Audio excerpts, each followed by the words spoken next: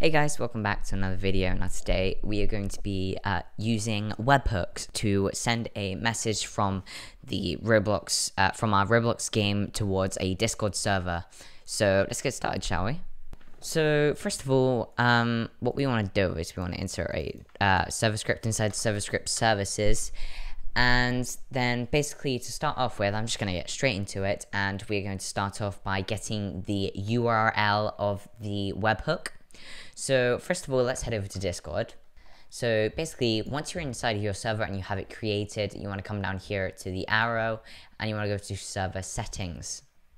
Now in server settings, you want to come down here to integrations, and you can see here webhooks. You want to click create webhook. And then now we have this name, and I'm going to do message bot. Let's name this. And then you can change the channel to whichever channel you want, but we just want to put it to this. And then you create the webhook, copy the webhook URL, and then we want to save changes. And then now, we now have a webhook inside of this. And then now, we want to hop over to Roblox Studio, and we want to set the variable for our URL. So let's do local URL equals, and then you want to put the inside of speech marks, and you want to paste your URL, Discord URL here. And then now we want to get the HTTP service. So I'm going to create a variable and name it HTTP equals game :get server service, sorry.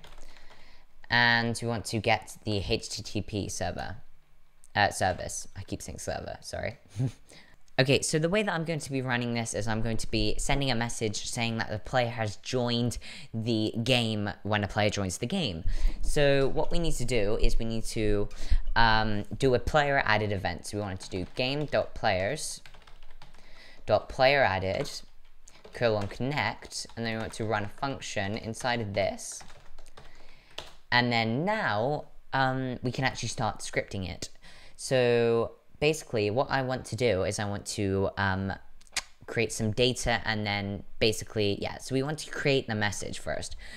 So let's do local data equals, and then we want to start a table. So it's using these kind of brackets.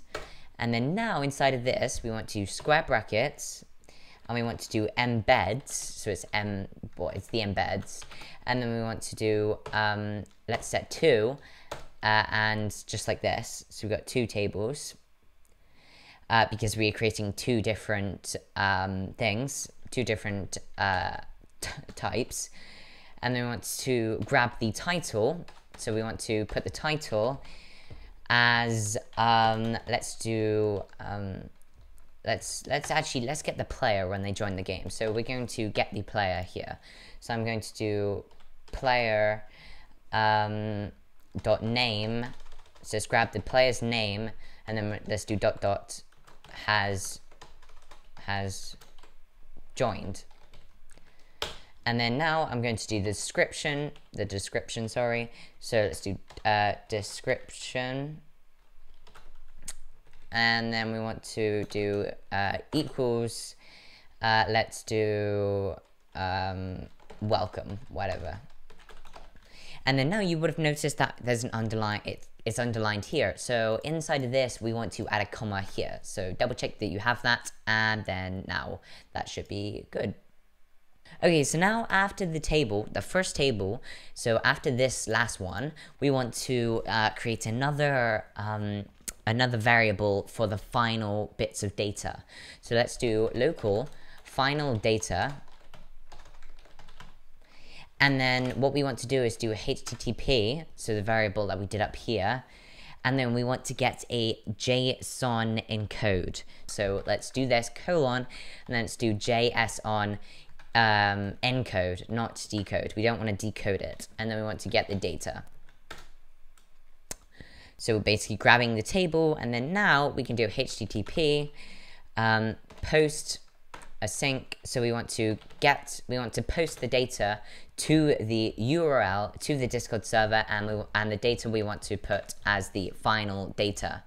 So basically what we are doing here in this line is we are basically grabbing all of this and putting it inside of the data, as in actually storing it as a webhook, as a message, and or putting it as the JSON kind of way, and then we are basically posting it to the URL, we're on the URL, and we're getting the final data from that. We want to enable HTTP services, so I'm going to need to publish this game. I'm going to name it HTTP services, and whatever, and then now we want to hop into the game settings, and then we want to come down to security again, and then we want to allow HTTP requests, so that basically we are allowing it to actually run. Sorry. And then we want to save, and then now when we hop into the game, you should hopefully see that yeah, we get sent the Discord message, and it has our username and it says welcome. Okay guys, so that was webhooks inside of Roblox Studio. Hope you guys enjoyed, hope you guys learned something new, and I will see you guys in the next video. Goodbye.